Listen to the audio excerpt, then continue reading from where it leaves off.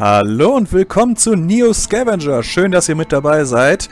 Ich hatte ja schon angekündigt, dass wir mit diesem Spiel anfangen wollten und jetzt ist es endlich soweit. Es ist ziemlich lange her, dass ich Videos davon gesehen habe, aber ein richtiges Blind wird es auch nicht. Eher so eine Halb- und Halb-Geschichte. Ich habe auch niemanden gesehen, der mit der Story richtig vorangekommen ist. Ich würde allerdings auch... Wieso Continue? Hatten wir irgendwann mal damit angefangen? Weiß ich nicht. Also das hier zum Beispiel kenne ich gar nicht. Wir müssen jetzt wohl offensichtlich für unsere Vor- und Nachteile bezahlen. Leider gibt es das Spiel nur in Englisch. Das heißt, wir müssen uns das Ganze irgendwo selber ein bisschen übersetzen. Hunger, Durst, Ausgeruhtheit, Belastung, Bequemlichkeit, Temperatur und Verletzungsgrad. Also die erste Fähigkeit, die ich ausgewählt habe, ist stark. Damit können wir mehr tragen, können stärker zuschlagen. Dann Fernkampf, klingt gar nicht schlecht. Bleiben noch 5. Spuren lesen ist nicht wirklich viel wert. Fallen stellen will ich definitiv haben. Kurzsichtig. Metabolismus nehmen wir als Nachteil.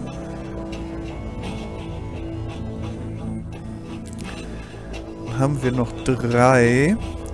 Schlösser knacken, hacken, Elektriker, Mechaniker.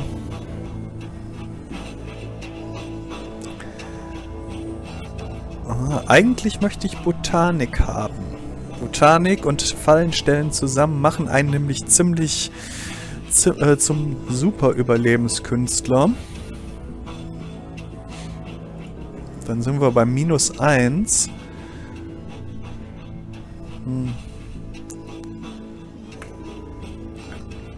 Machen wir das so. Jetzt haben wir einen beschleunigten Metabolismus, haben Schlafprobleme, sind aber stark, sind Fernkämpfer.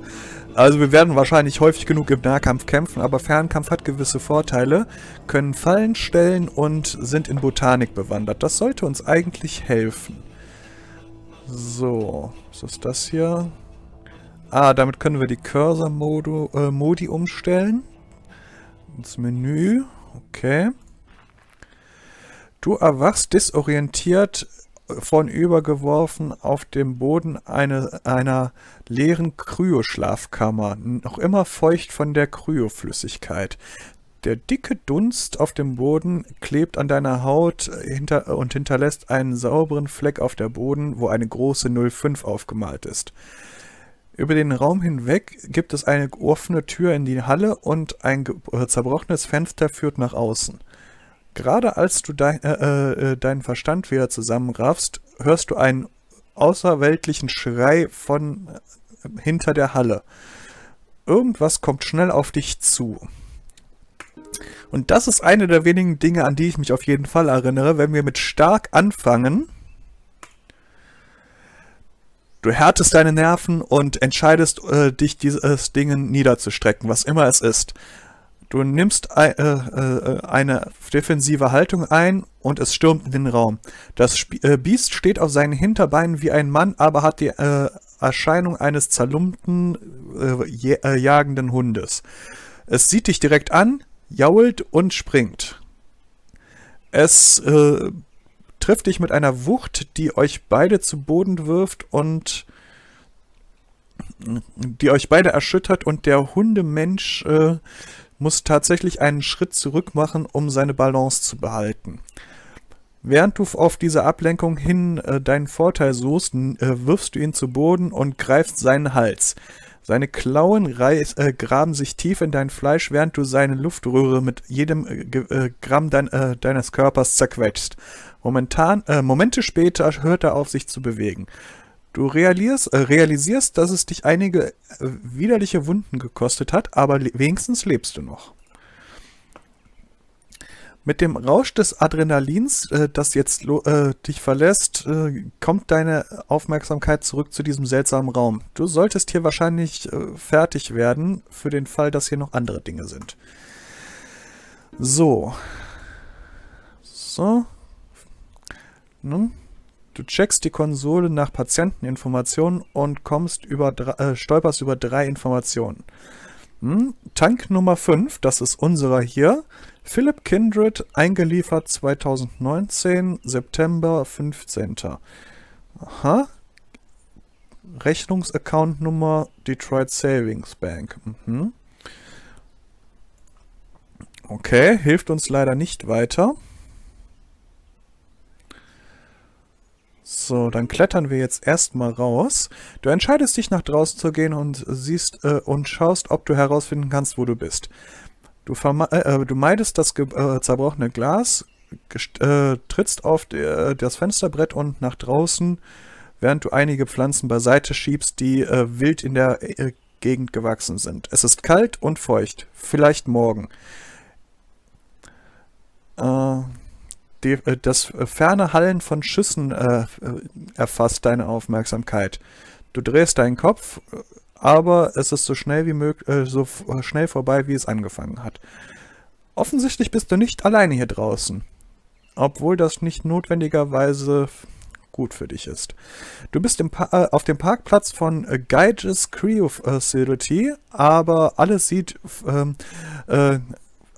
unbenutzt und zerstört aus. Pflanzen haben ihren Weg durch den Beton gegraben und über die Anlage.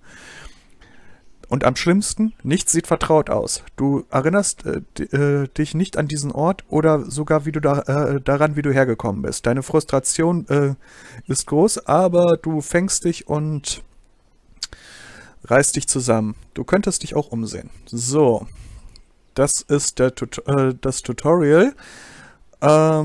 Durchsuchen. Kisten meinen, bedeuten, dass Items, also solche Kisten, das können wir durchsuchen. Das bedeutet, hier liegt irgendwas. Und wir werden hier auf jeden Fall plündern. Ja, das lassen wir mal zu. Aha, das ist schön und gut.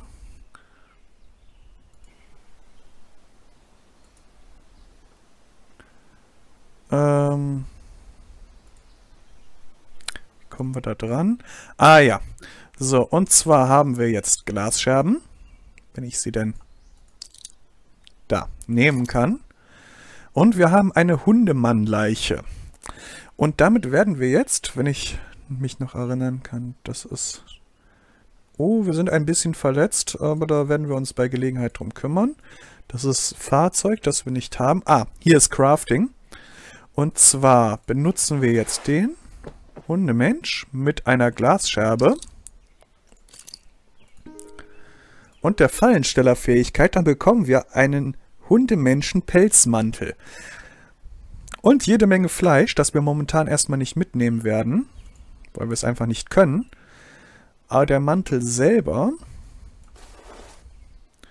dürfte uns schon ordentlich warm halten. Die Glasscherben selber sind erstmal nicht so prickelnd, aber was ist das? Ein Bronze-Talisman an einer geflochtenen Lederschnur. Okay, und wir haben ein Hospitalarmband, auf dem Philip Kindred steht. Also unseren Namen wissen wir schon mal. Gut.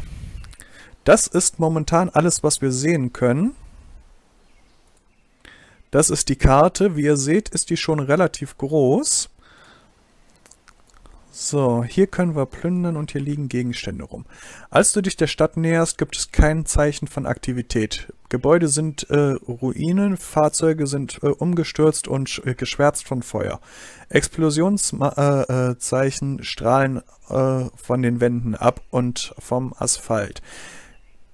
In der Entfernung siehst du seltsam aussehende Kreaturen im Himmel kreisen, wie monströse, ledrige Geier. Die Welt hat sich drastisch geändert von allem, was du je kanntest. Irgendeine Art von Katastrophe hat die Erde befallen und die Menschheit in ein dunkles Zeitalter zurückversetzt. Und damit zusammen deine Hoffnung, eine warme Mahlzeit und einige Antworten zu finden. Du entscheidest dich umzusehen und zu plündern, was du in den Ruinen finden kannst. Und ich hoffe mal, wir finden irgendetwas in den Ruinen. Was haben wir denn hier? Ein verlassenes Haus. So, wir können unsere Fähigkeiten mit dazu einsetzen. Hier sehen wir, wie viel Beute wir kriegen, wie sicher es ist und wie unauffällig wir sind. Wenn wir brutal plündern, nichts Nützliches gefunden. Das ist natürlich ärgerlich. Mobile Home, das ist so ein Wohntrailer. Das ist gar nicht schlecht. Jetzt müssen wir nur noch gucken, was wir da haben. Ein Rucksack, das ist perfekt. Und eine Soßenpfanne, in der wir Wasser abkochen können. Das ist mal ein Glücksfall sondergleichen. Jetzt legen wir das Zeug... Also das ist mal wirklich ein wirklicher Glücksfall.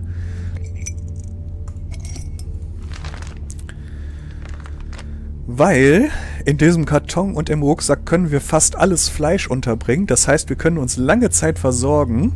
Boah, das ist ein guter Start, würde ich sagen.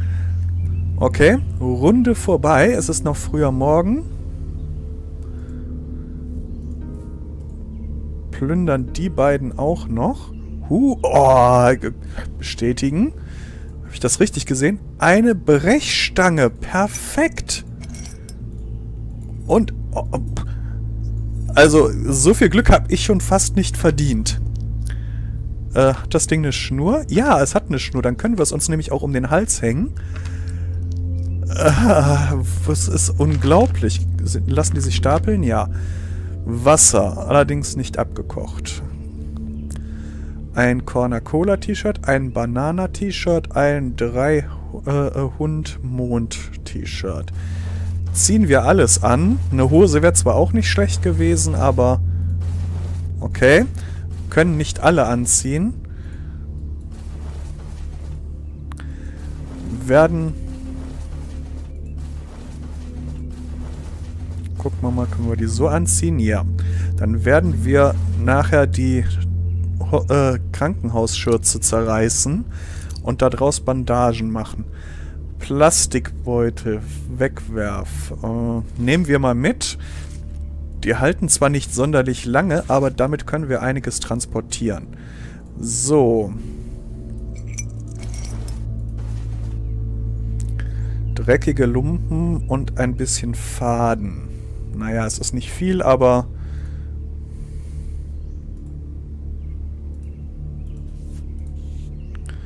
Okay. So, jetzt können wir unsere Wunden praktisch nur mit dreckigen Lumpen verbinden. Aber das ist immer noch besser, als sie gar nicht verbunden zu haben. So.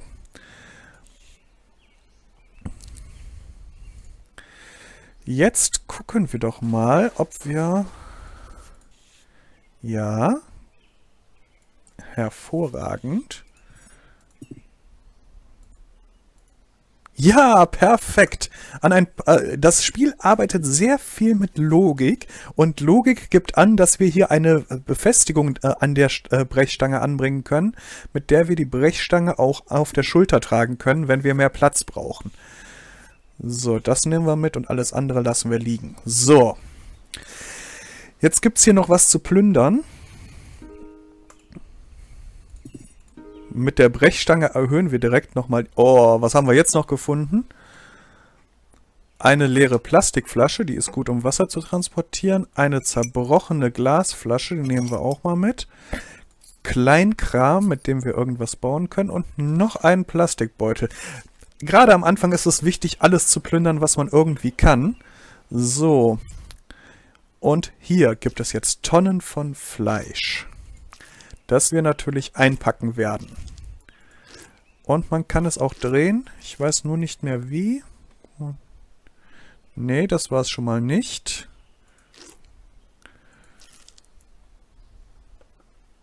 Ah, okay. Mausrad. Nicht die bequemste Art, es zu drehen, aber es geht.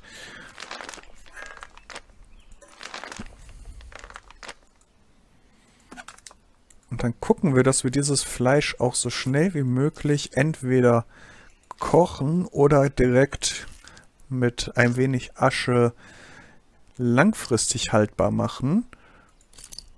Wobei, das können wir hier ein bisschen optimaler einrichten, würde ich schätzen. So.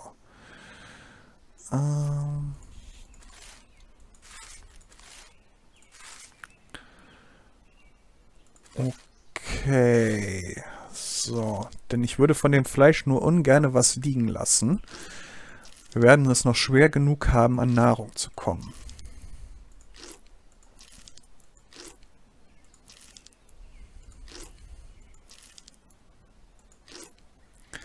So. Das wäre jetzt zum Beispiel so eine Gelegenheit, wo...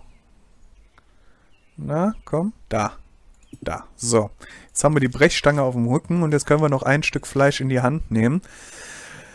Ja, das letzte Stück Fleisch. Hier kriegen wir nichts mehr unter, hier kriegen wir nichts mehr unter.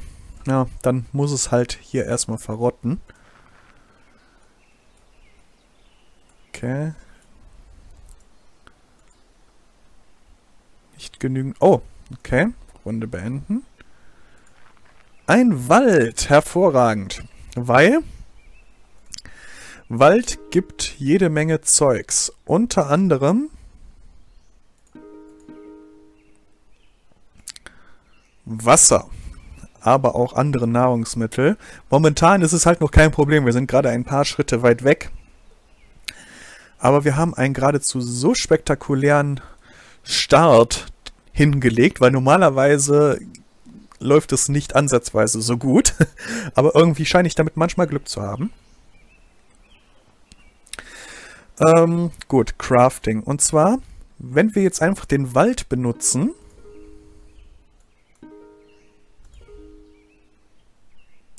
nicht... So. Nicht genügend Züge übrig. Das heißt, wir müssen noch eine Runde beenden. Und ihr seht, es wird heller. Wir können etwas weiter sehen. Und zwar werden wir jetzt den Wald handwerklich benutzen. Ich mache davon direkt mehrere. Aus einem simplen Grund. Wir werden uns jetzt gleich ein Tragegestell bauen.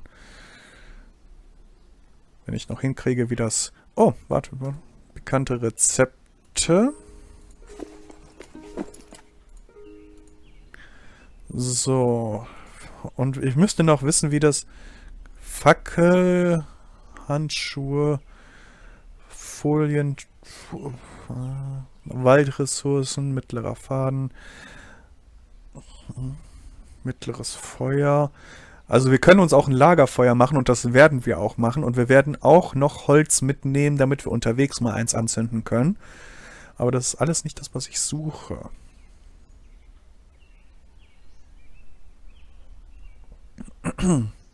Gehärteter Speer, geschärfter Speer.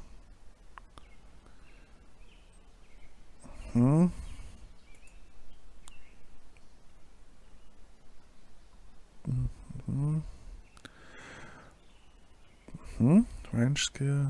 Aha. Mittlerer Faden haben wir natürlich gerade keinen.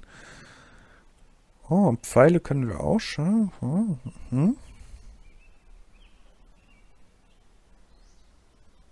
Okay. Was ich suche, Nahrung, Vorräte, Botanikfähigkeit, Wassercontainer, Hitzequelle, Wasser, Tanninquelle.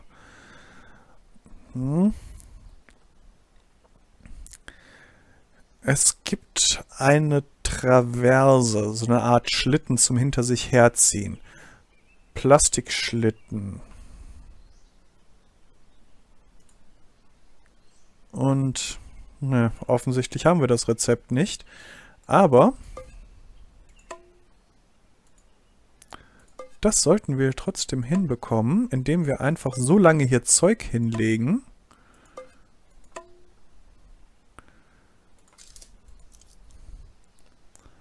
Mal sehen.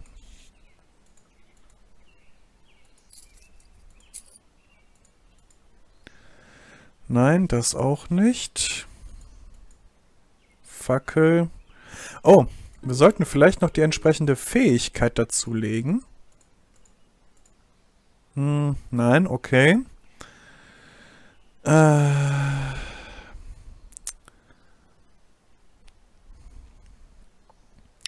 Wie kam man da nochmal dran? Vielleicht brauchen wir auch mehr Fäden. Das könnte durchaus sein.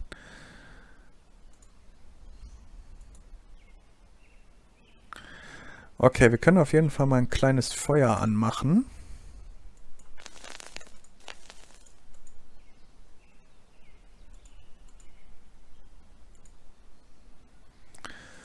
So.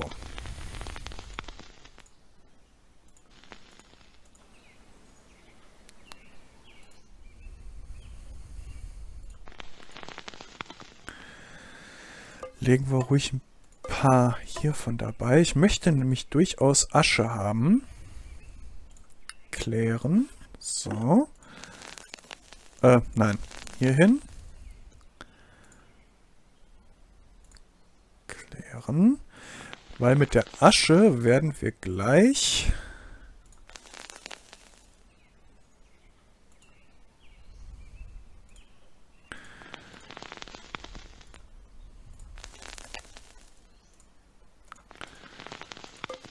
Achso, die Holzstäbe können wir auch direkt da lassen.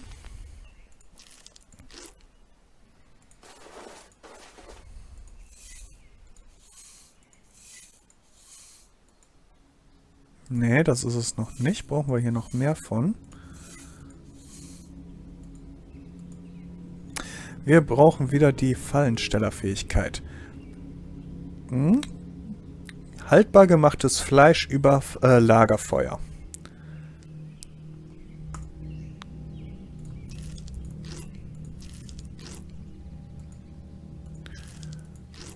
Das hält sich nicht nur relativ lange, das ist auch noch extrem wertvoll, wenn wir es irgendwo eintauschen wollen.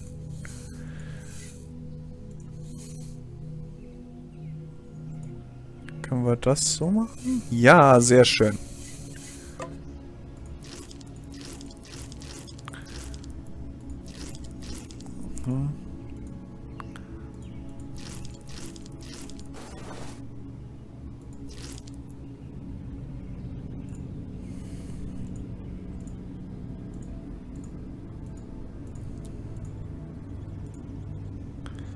So. Dann haben wir nicht mehr genügend Asche und Handlung haben wir auch nicht mehr genügend.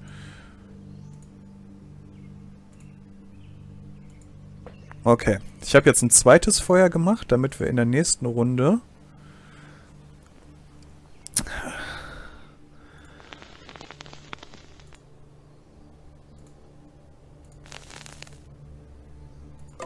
noch ein bisschen mehr Asche herstellen können.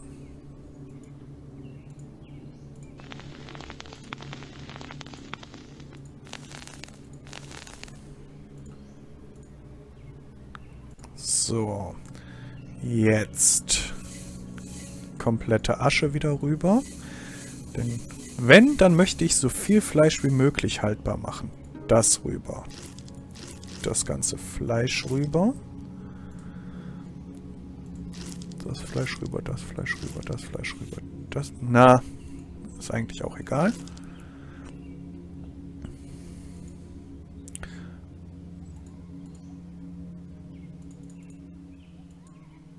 Oh, das Feuer vielleicht noch. So.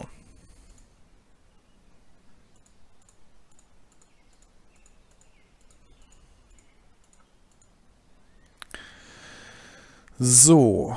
Oh, eins haben wir noch, okay. Dann gibt es noch etwas, was ich machen will. Und zwar einen Speer mit Spitze.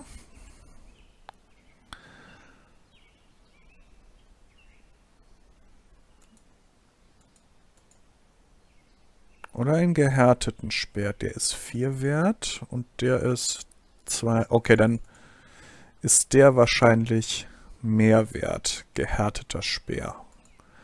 Okay, jetzt haben wir nämlich auch eine halbwegs annehmbare Waffe. Was wir jetzt leider noch nicht haben, ist eine Möglichkeit, unseren ganzen Kram zu tragen. So. Beziehungsweise hinter uns herzuziehen.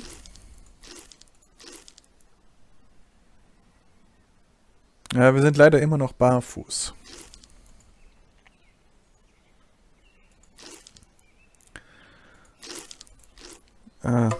Nein. Das ist mal schön hier. Davon packen wir noch möglichst viel ein.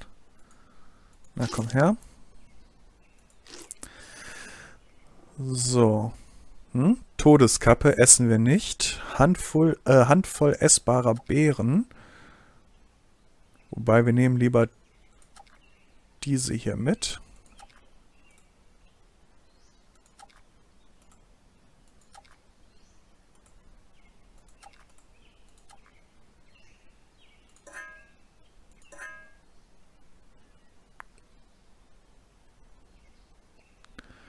So, einmal Fleisch ist... Oh. Einmal Fleisch ist übergeblieben.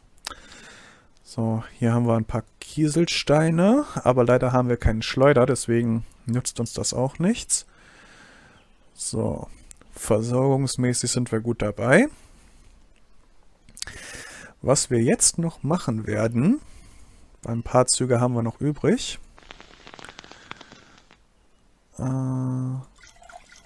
Wasser. Sterilisiertes Wasser 3-mal.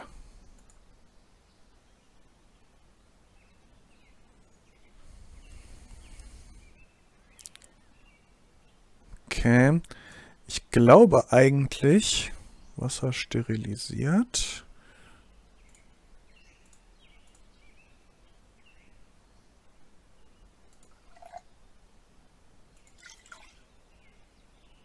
Ach, da sind die Beeren gelandet.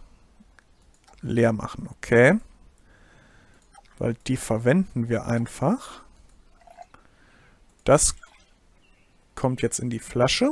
Jetzt haben wir hier zweimal Wasser.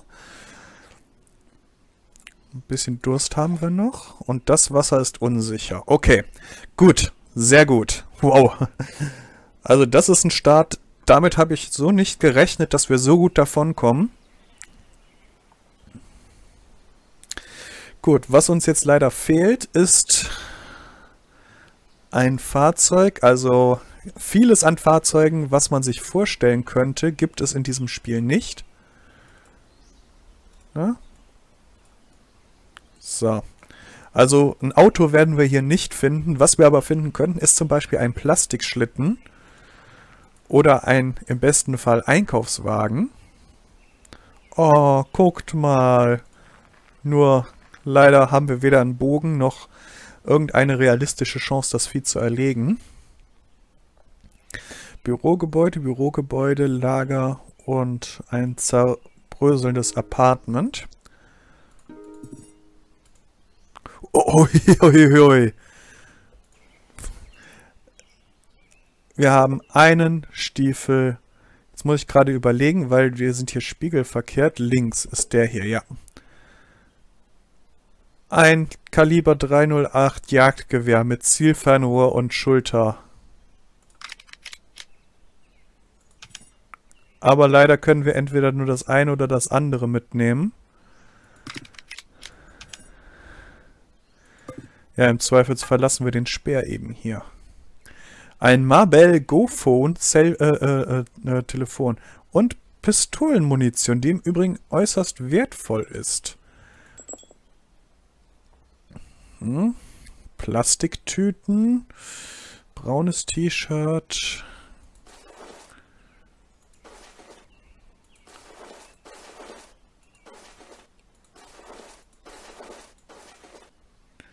Ja. Na, komm her. So, da hätten wir jetzt was draus craften können. 57. Der ist, glaube ich, ziemlich schlecht. Da werden wir hier... Oh, in dem Ding ist sogar Munition drin. Das ist 95%. Und der hier ist 82%.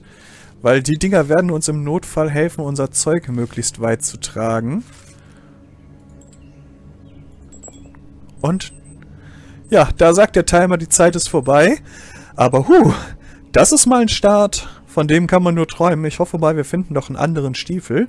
Aber in jedem Fall, oder vielleicht eine Hose, danke, dass ihr wieder mit dabei wart. Ist mir wie immer ein großes Vergnügen. Dieses Spiel macht wirklich ungeheuren Spaß. Es muss natürlich erstmal ans Laufen kommen, aber wir haben schon mal einen ganz guten Start hingelegt. Wenn es euch gefallen hat, Daumen hoch kostet nichts. Wenn es nicht gefallen hat, Daumen runter kostet auch nichts. Fragen, Vorschläge, Anregungen, wie immer runter in die Kommentarsektion. Link zum Spiel gibt's in der Videobeschreibung. Und wenn alles nichts hilft, dann sehen wir uns beim nächsten Mal. Bis dahin, ciao!